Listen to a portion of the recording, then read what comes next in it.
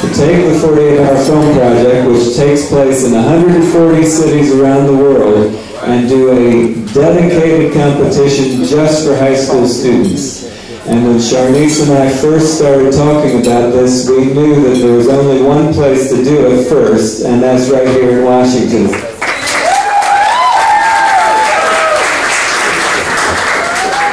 We definitely could not have done it without the support of the city, and I first want to acknowledge Director Angie Gates right here. She is Director of the Office of Cable Television, Film, Music, and Entertainment, and many of you were at the workshops which were hosted at their location last weekend, so thank you, Director Gates.